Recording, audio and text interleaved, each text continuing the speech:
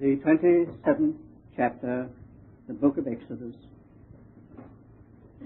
The book of Exodus, chapter 27, at verse 20.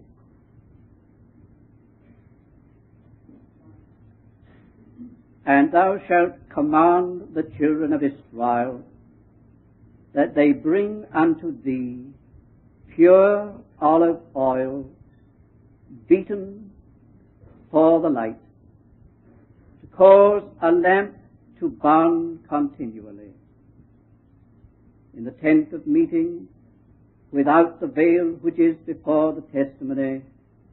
Aaron and his sons shall keep it in order from evening to morning before the Lord. It shall be a statute forever throughout their generations on behalf of the children of Israel. Oil for the light.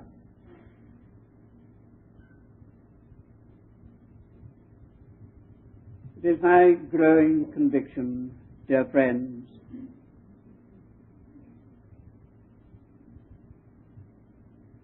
that the greatest need of our time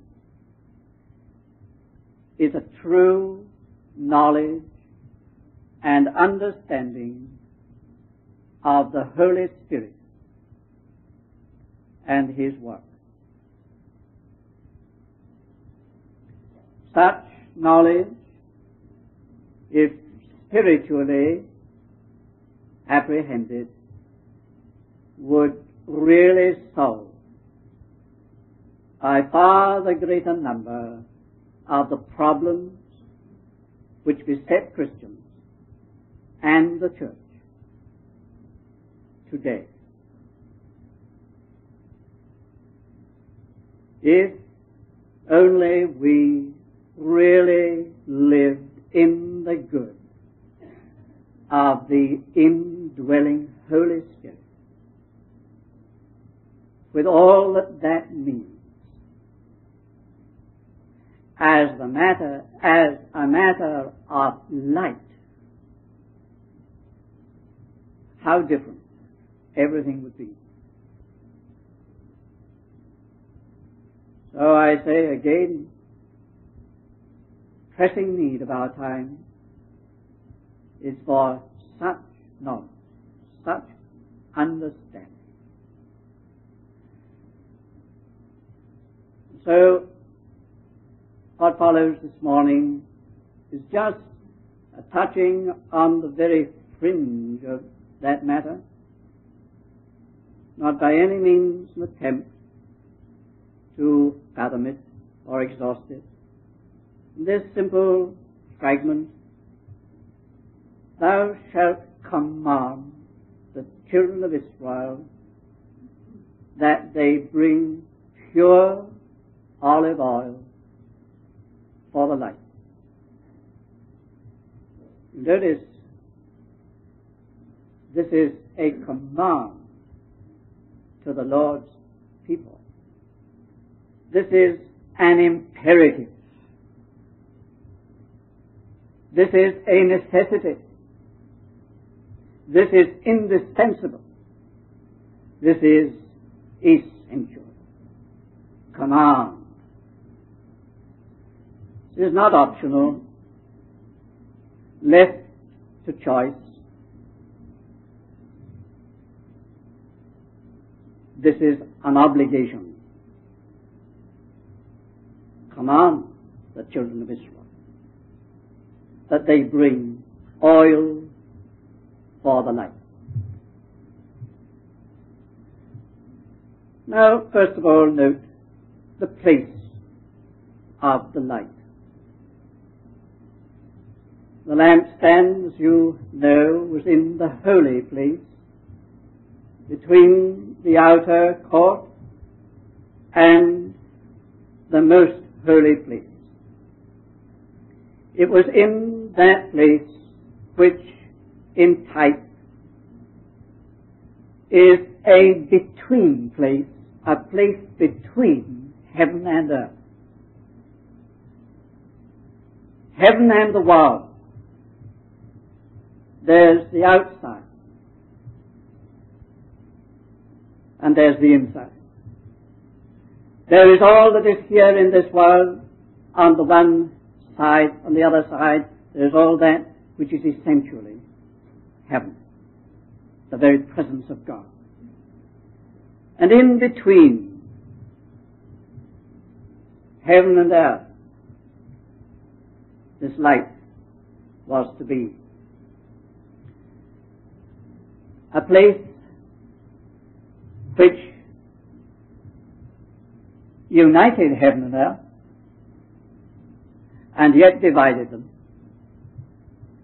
I think the meaning is what our Lord meant in his great prayer.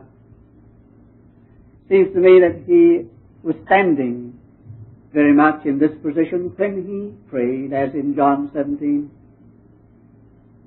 They are not of the world, even as I am not of the world. And yet they are in the world. These are in the world. I come to thee. They are not of the world. It's so familiar a truth, almost a hackneyed phrase, in the world but not of it. Here is an in-between place, which is the place of believers in this present dispensation, at this present time. It is our place between heaven and earth in a very real sense. Well, we know that, don't we? We know that on the one hand, we are here in this world right enough, and it's very real. And yet it is just as real that we don't belong to it. We are not of its life. We're in an in-between place. We know that we're not yet literally and actually in heaven. And yet, somehow or other, we are deeply linked with heaven. The place between.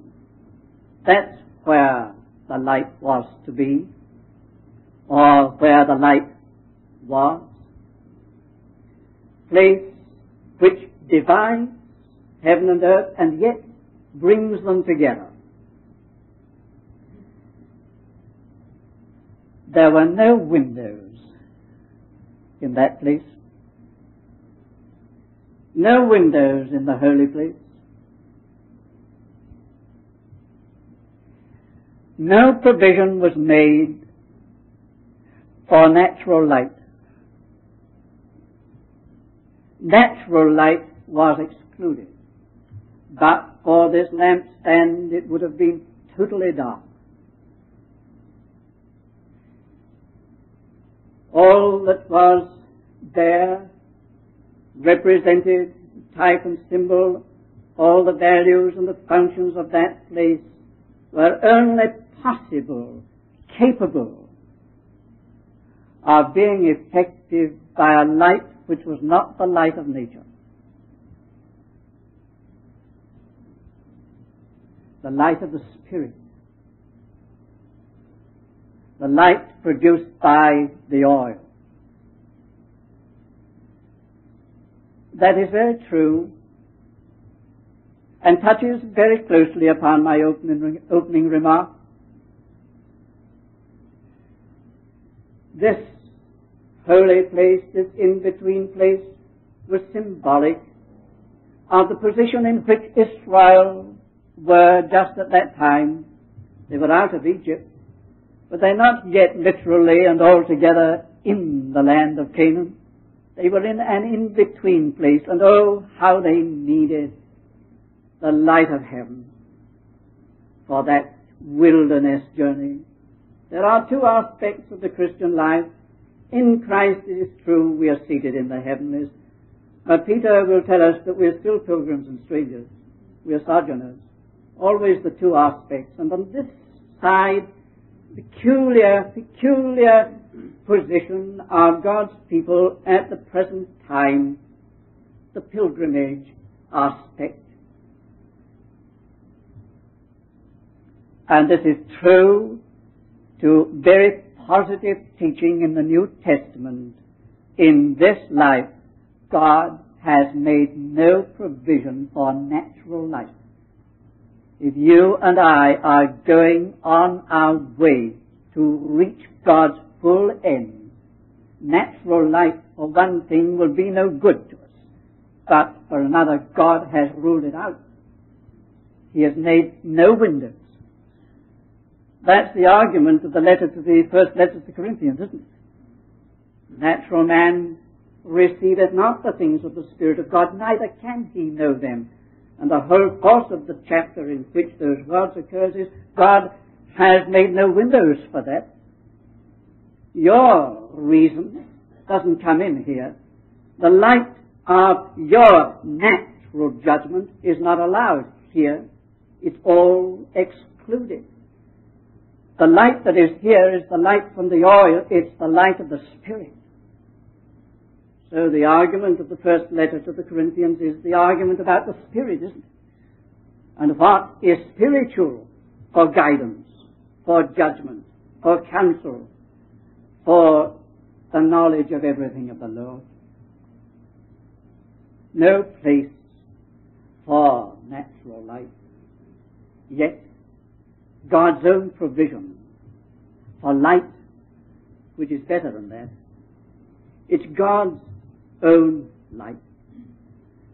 Now look at the content of this place, the holy place. Well, in addition to the lampstand, the golden lampstand, you know, there was the golden altar of incense.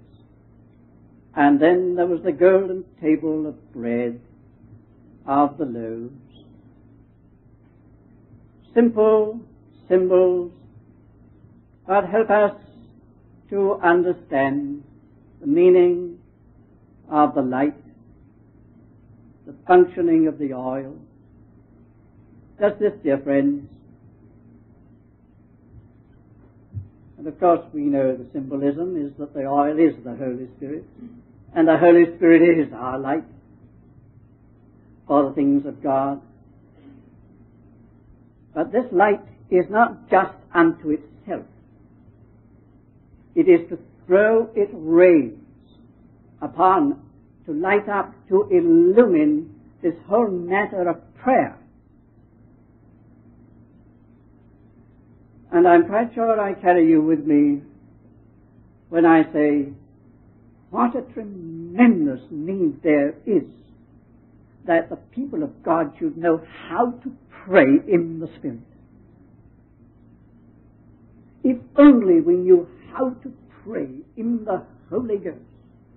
That's a New Testament phrase, praying in the Holy Ghost.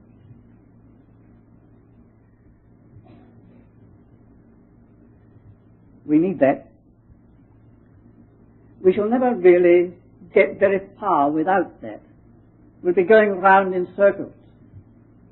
Now you see, the Lord from time to time called a halt in this journey for the setting up of the tabernacle again, with everything that it contained, but right in the center, this thing, the light in the holy place upon this matter of intercession and prayer, the altar of incense.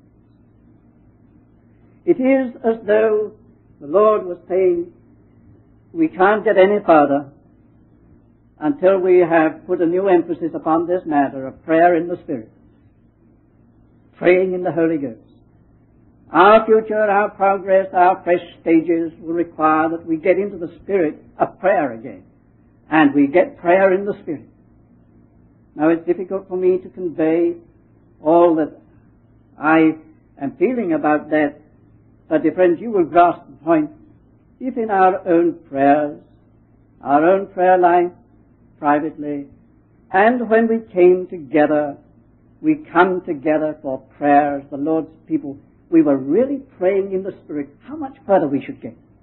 Instead of praying in our own judgments, our own feelings, our own impulses, our own ideas, our own reasoning of what ought to be, what we think should be, and so on, and uttering a lot of things out of our own natural light, if the Holy Spirit got hold of our praying and we prayed in the Spirit, even one thing, how much further we should get. See, I do not believe it's possible to pray a thing in the Holy Ghost without an issue, without something happening, without something being rich, some moving taking place. Look again in the book of the Acts. That's just how it was, you see. They prayed in the Spirit. And that did not mean that they just prayed in a kind of feeling. The Holy Spirit is the Spirit of light. See? And the Holy Spirit knows what God wants. He knows all the purposes of God, all the designs of God, all the ways of God, all the times of God. He knows when the time is due for such and such a thing. He knows exactly how that thing ought to be done. He knows it all. He's the Spirit of light. Pray in the Holy Spirit and you pray right on to the things that God intends. And they must be. And I can do no more this morning than just make this appeal that you and I seek the Lord yet more earnestly, that our prayer life shall be in the Spirit, illumined by the Spirit. We shall pray in the intelligence and the understanding of the Holy Spirit. So the oil for the light has a relationship to prayer in the Holy Spirit. On the other hand, this light was thrown upon the table and the bread, and that surely indicates that we must feed upon the Word of God in the illumination of the Holy Spirit.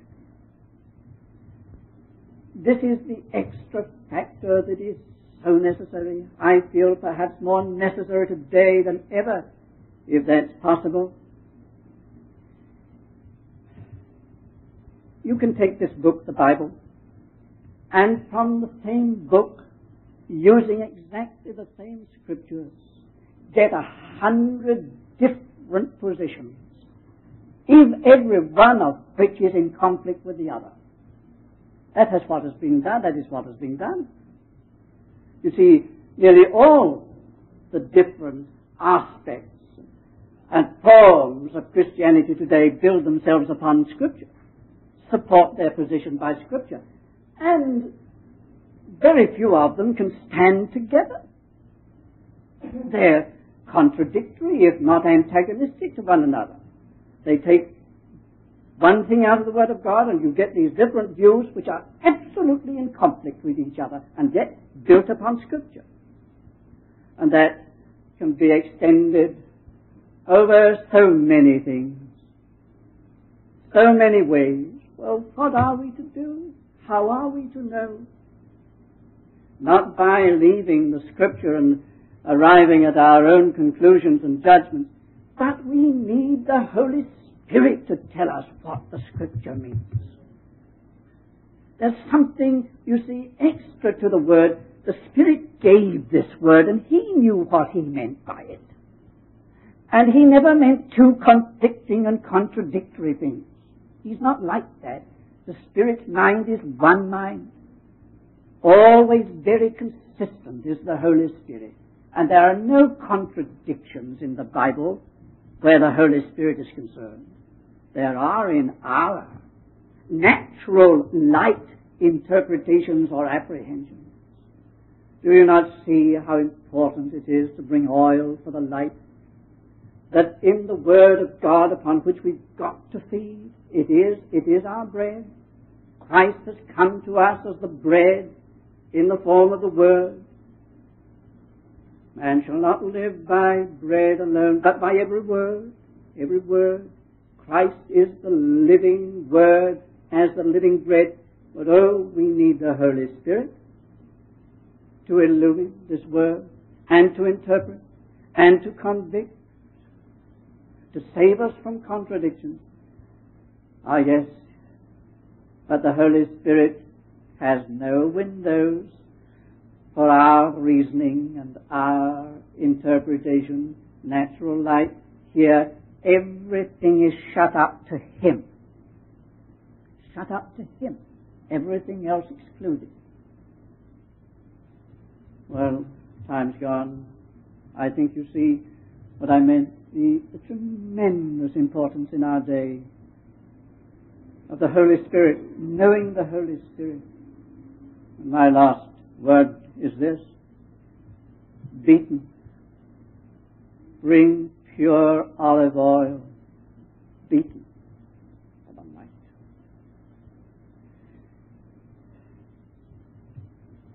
There's got to be definite exercise about this matter, of the guidance of the Holy Spirit, the illumination of the Holy Spirit. It just does not happen, come about. It does not just come about. We've got to get down to this matter in real exercise and energy and make, shall I say, a business of it.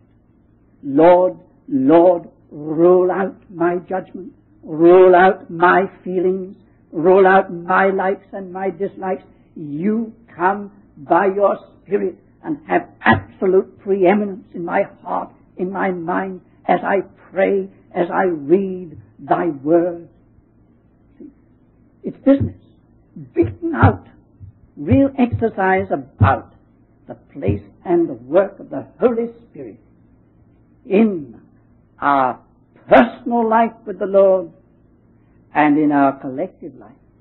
One does long to hear that note in our prayer gatherings. Real laying hold of the Lord. Now, Lord, tonight, in this hour, we must come into the mind of the Spirit about things. Real laying hold of God. Beating it out. Understand? Command children of Israel that they bring pure olive oil beaten for the light.